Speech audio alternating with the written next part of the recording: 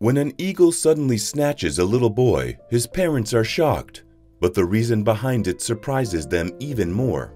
It was an incredible day. The family didn't often get a chance to just hang out together, but this day was different. They were just completely relaxed. Tom had a bit of free time in his schedule, and he wanted to spend it with his family. He was spending the afternoon with his wife and toddler son. Ralph had just started walking, and he was waddling around the garden. His parents were lying on the lush green grass, some drinks in their hands, and a few snacks on a blanket next to them. It was idyllic. But things were suddenly going to take a dark turn. The toddler wandered to the taller grass beyond the lawn. He was bending down to look at some of the pretty wildflowers when something shocking happened. Out of nowhere, a massive eagle swooped down from the big tree and snatched the little boy. His parents were shocked, and before they could even respond, the eagle flew up with the baby. The parents ran towards them. How would they stop the eagle from taking their little boy? He was still flying pretty low, but he could take off at any moment. What if he dropped him when they were too high? It was terrifying. And the sudden attack was made so much worse because the eagle that had come down out of nowhere was one they recognized. The situation was scary, and no one knew how it would turn out. The parents feared for Ralph's life, but were also puzzled as to what had led this particular eagle to do such a thing. The family had met the eagle a few years before, under some very strange circumstances that they would never forget. But now, Tom feared that one of his proudest moments could have been a big mistake and put his child in danger. Tom's family had been living on their ranch for generations, and after finishing his degree, he couldn't wait to come back home. After spending so much time in the city, he was excited to get back to the wide open spaces. And it was even more exciting because he was bringing his young wife home with him. His parents were getting ready to retire, and a new generation would take over the ranch. But Tom was going to make some changes. He wanted to run his ranch with better conservation practices, and he had loads of plans. But first, they had some fun. He took his wife Carla to rock climb on the cliffs of their ranch. Most of the land consisted of grazing fields that were great for animals and planting crops, essential elements that would help them build their business. But what really excited Tom was being free on the cliffs. Stepping in the serene landscape and taking in the fresh air were like catching up with a long-lost love. It was amazing. But even doing chores on the farm was an enjoyable activity for Tom. One day, he was checking the fences near the narrow river that ran through the property. Carla had a day off of work and brought him lunch to eat. They were just setting things up when suddenly Carla shouted that she saw something strange in the bushes on the other side of the river. At first, Tom thought that it might have just been a very large fish, but then he saw the same thing struggling on the surface of the water. The creature had wings, and it certainly didn't belong in the river. Tom took his shoes off and got closer. He wanted to see what it was. It was a large bird, but he couldn't quite figure out what it was. Either way, he wasn't going to let the bird die. The bird was stuck to the branches, and without help, it wouldn't survive. Tom jumped into the river and went after the bird. Fortunately, it was a hot day, and the river wasn't flooding. They often went swimming there. It was completely safe to go into the water. But the spontaneous rescue mission wasn't going to be as simple as he had planned. As he swam across the river, Tom remained unsure about the bird's species. When the creature's head appeared above water, he recognized it as a young eagle.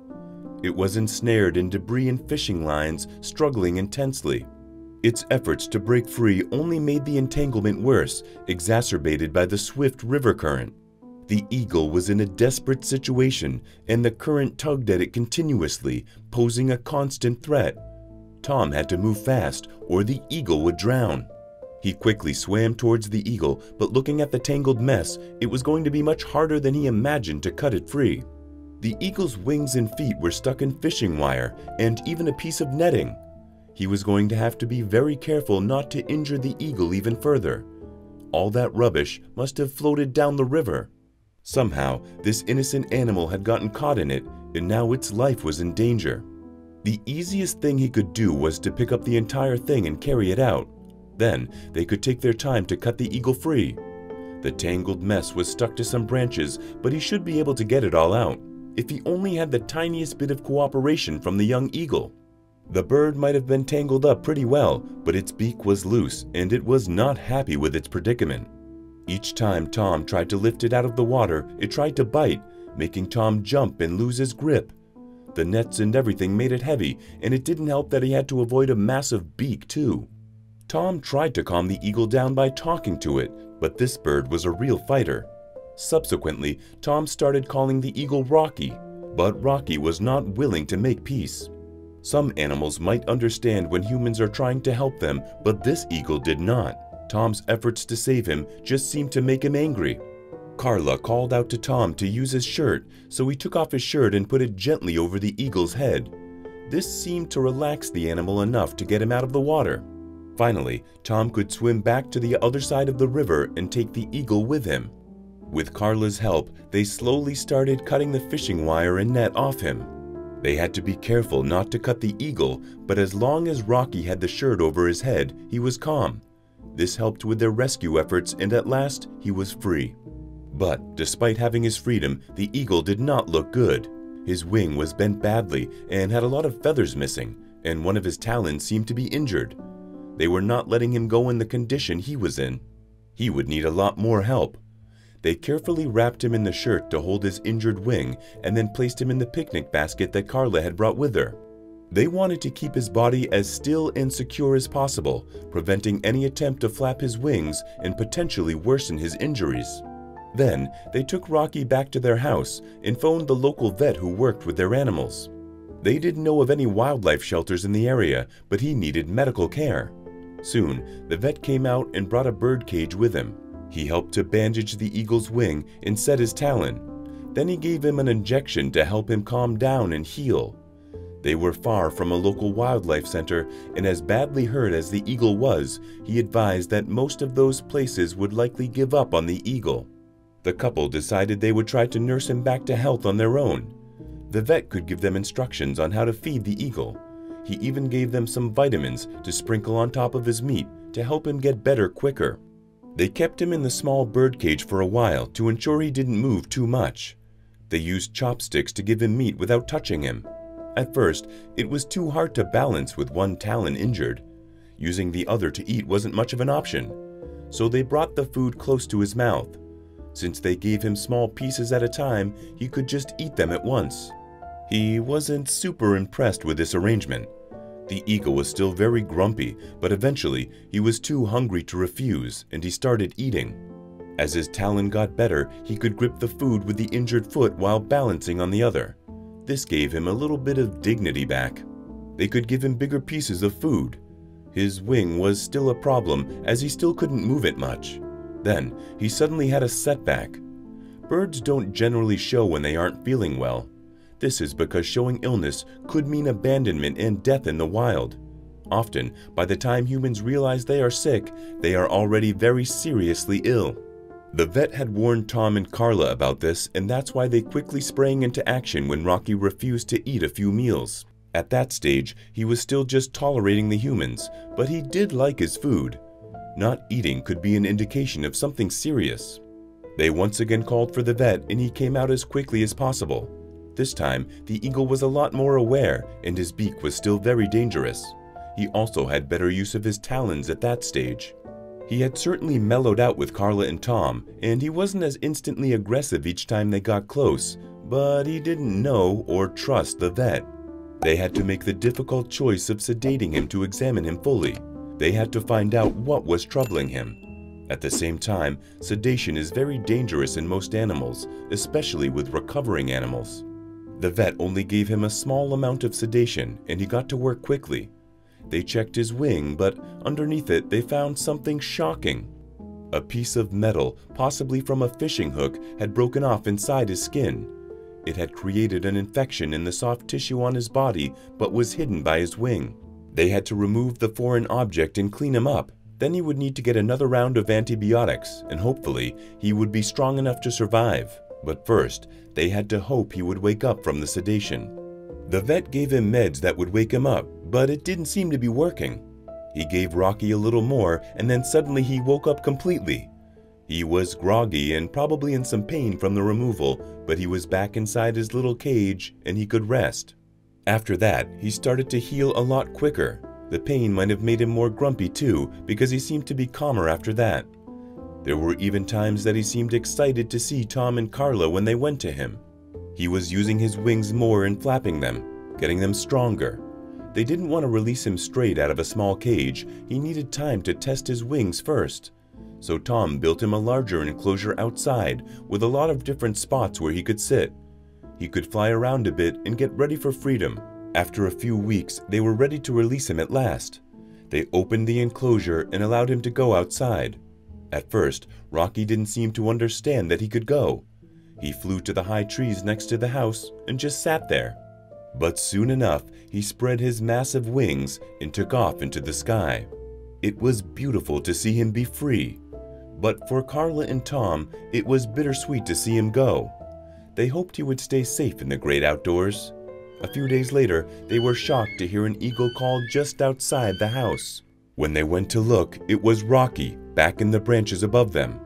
He spent many days and nights in the tall tree, just hanging out, watching them as they lived their lives. They opened the large enclosure to allow him to go in if he wanted, but he preferred the view from the trees. Tom decided that he would build an artificial eagle's nest in those trees. Rocky was free, and he came and went as he wanted, but they felt it was rude not to have a bed for such a regular visitor. It was a wild endeavor, finding out the best way to build such a nest and then getting it set up high enough for Rocky to actually use it.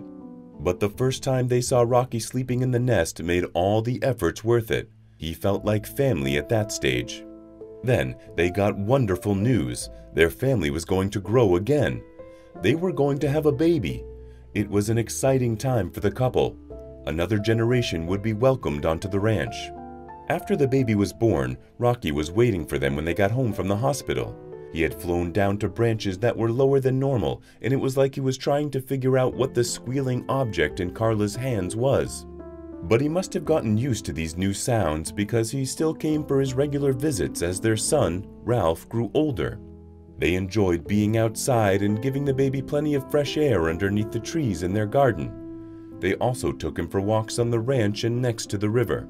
And often, Rocky watched them from above. Baby Ralph was turning into a toddler, and they tried spending as much time together as they possibly could. Ranching is a busy life, and since they had both crops and animals, this chaos could be doubled at times. Carla hadn't gone back to work yet, and she took the baby to Tom while he was working. But Tom also made sure he spent any free time he had with his family too. And that was what they were doing that lovely spring day out in the garden. The sun was setting much later now, and it gave them more time to spend outdoors. It was the perfect idyllic day. They could watch Ralph waddle along the lawn as he was just walking steadily, and Tom and Carla could relax together and have some snacks. The calls of the eagle above them just made the day even more perfect. Ralph was heading out of the manicured garden closer to the longer grass beyond. He wanted to smell a wildflower that was growing there. Carla just got up to bring him back when suddenly everything changed. From out of nowhere, Rocky swooped down and snatched the little boy by his clothing. Grabbing the child, he started to fly away. Tom and Carla were shocked. Was the eagle jealous of their child? Do eagles even get jealous? Did he think of the small boy as prey?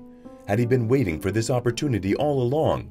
Saving Rocky was one of the proudest things they had ever done as a couple. Was it now going to become one of the biggest regrets in their life? They didn't know why he could be doing this, but they had to get the baby. The eagle wasn't going very high at that stage, but if he flew higher, they would have no hope of reaching him. And they didn't even want to think what could happen if he dropped the boy from a height. It was terrifying. Both of them ran towards the bird, calling him and their son in turn. But strangely enough, Ralph wasn't crying. He must have been in shock and had no clue what was going on. As they got to the tree lining, something strange happened. Instead of trying to fly away from them, Rocky started turning. Carla had walked to the side of the grass, and he flew to her and put the boy on the ground next to her. Then he sat down a little bit away from them. Carla grabbed her son and cried hysterically. Of course, this made him cry too, but he kept trying to tell them something. He was trying to explain what happened and why the eagle snatched him. The reason behind it surprised everyone. Ralph kept making a hissing noise. Something clicked for Tom, and he ran back to where Rocky had first picked up the baby. There it was, a massive snake that looked ready to attack. His head was right underneath the flower that Ralph wanted to smell. If the eagle hadn't acted, the snake would have bitten the boy right in his face. They caught the snake and would later release him far from their house, but first, they had to check Ralph. Amazingly, the toddler didn't have a scratch on him. His clothing was in tatters where the eagle grabbed hold of it, but he didn't touch his skin at all. Besides some light redness where his clothing pulled during flight, Ralph was perfectly fine. But the same thing could not be said for Rocky. The boy was heavier than his regular catch, and his talons were hurt by the weight he picked up. He couldn't close them. Tom went closer to help the eagle, and to his surprise, the eagle allowed him to pick him up. They took him back to the large enclosure, and after another vet visit, they gave his talons the time they needed to recover. Then, Rocky was once again free to come and go as he pleased. And from then on, his family was always grateful that they had a protector watching out for them from the sky. Thanks for watching. Join us again for even more incredible stories.